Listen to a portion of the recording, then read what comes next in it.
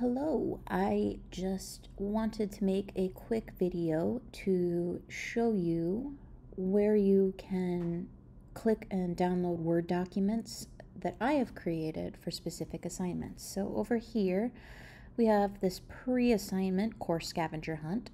And if you click on it, a few of you got a little confused. So if you start your attempt here, up here at the top, it's a little bit different from the original Blackboard. So in Ultra, it's right up here.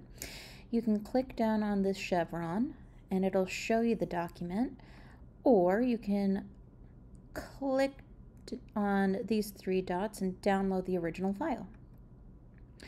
I made another video that will show you how to make a Word document and upload it, and that you can find that also in the orientation module right here. All right, bye for now.